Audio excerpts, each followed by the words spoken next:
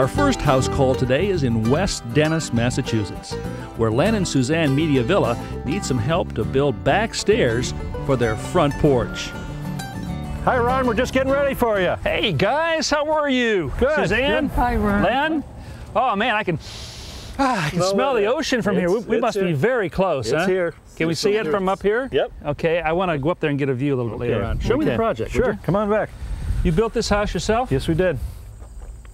Ah, this is it, huh? Yeah. So the stairs are going to, what, go right down here? Right down here. To this landing? To the landing, and we're going to put a 4x4 post here. And one here. Okay. And we want to tie that into this area here with this post. So this all goes, the railing comes out? All four of those. Okay. Yep. Now, instead of pouring concrete down here, you decided to put these pavers in, right? Yes. Right. Yep. On sand. Right on the sand. Which you've got plenty of here in the cave, right? It's all sand, yep. Okay, well, let's grab some materials, guys, and get to work, all right? Okay. Okay.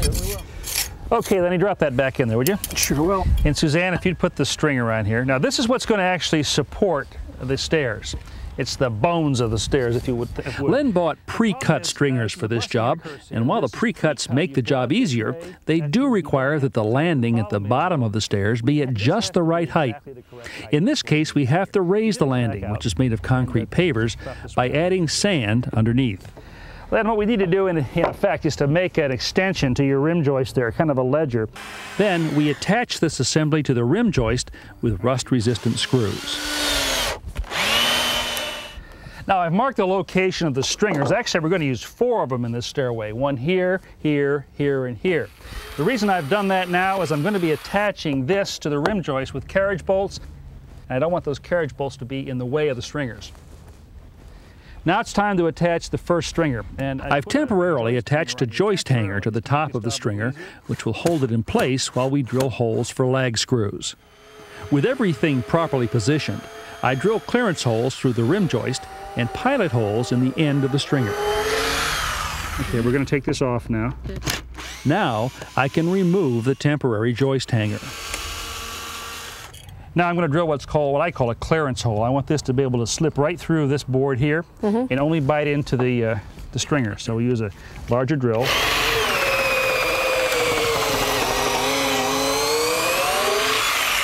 There you go. I'm going to hold this up here, and you put it through. Next, we attach hex head lag screws. This will make the permanent attachment. Just give you a sense of accomplishment, satisfaction. You got it, Suzanne? Yeah. Last one? Okay, great. So. With all 4 stringers attached, it's time to install the risers. To avoid rust and corrosion, we'll use stainless steel screws. Okay, Suzanne, why don't you try some? You've done this before? Not with this type of drill. Okay, this is a special square head driver, stainless steel screws. These don't strip out as easily as the Phillips, so give these a try. Good. Easy, easy. A little more, a little more. Good. Excellent. Just right. Keep going, keep going. Looking good. Okay, now it's time for the treads. This is a stair tread, guys. This is the one we walk on, of course. I want to make sure that the overhang is the same on both sides. It's a 2x12 pressure treated. It should be about a 1/2 inch, Len. Okay, there's a 1/2 inch. Okay. Suzanne, if you'll check over there. When you guys tell me it's straight. 1/2 inch here. Okay. I'll draw a small line here. That's right down the center of the stringer. And then we'll attach this with some more of these stainless steel screws.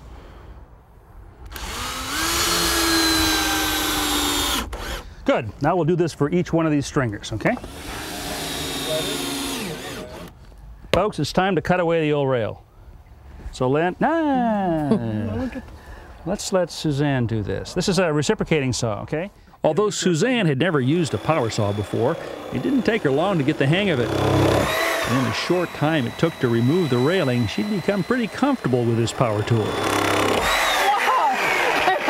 Did it. You did do it. This machine is mean, but not too mean for you. Before we put on this final tread, we're going to install this post, which will be the lower post for the handrail. So Len, if you can hold that right there. This is a piece of 4x4. There you go. Here's a clamp. Just clamp that in place. And Suzanne, if you take the level. Once the post is plumb or vertical, right there, we drill the holes for carriage bolts. Then Suzanne snugs them up with a socket wrench. Meanwhile, I'll trim the ends of the existing railings that we cut using my Japanese handsaw, and then round the ends using a jigsaw. Before we can install the final tread, we need to notch the ends so that it can fit around the posts. Now this is going to be one part of the handrail, guys. So it's important right now to sort of figure out what our basic angles are going to be. Suzanne, hold that right there for me, right at the front edge of that post, will you? And I've measured up the same distance on this one as from here to here. Okay, you got that? Yep. All right, so let me draw this angle right here. This bevel gauge will allow me to transfer the angle I just drew on the railing to the power miter box. Swing the bed until the edge of this cut groove right here lines right up with that bevel gauge. With the angle set, the cuts are made. Now the angle should be an exact match. Perfect. Before we attach the railing, I make an angled cut on the top of the post.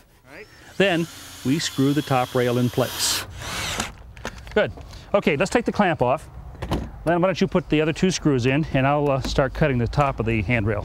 Well, as the sun is going down, we're putting on the last few pieces. This is the top of the handrail right here. Now, we want this to overhang about 3/8 of an inch. I've set our combination square up for that. There we go. Okay, Suzanne, can you hold that right there just for 1 second? Once the handrail is centered and clamped into place, Suzanne attaches it to the top railing using those stainless steel screws. Very nice. Well, I was going to head down the road this morning, but you know, even for me, some of these projects just take longer than you think. So I'm going to head over and wake up Len and Suzanne in a moment, and we're going to finish up those steps right after I have some breakfast. Hey, Lenny! Suzanne! Good morning! Morning, Hi, guys. Ron. Good morning. Ready to go to work?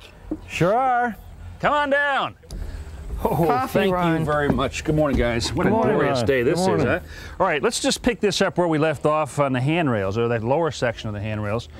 Okay. Before it got too dark yesterday, we'd measured and cut the lower railing. So all we have to do this morning is attach it.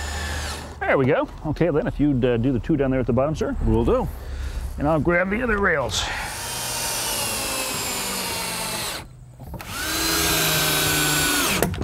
Well, look at what you two have done, huh?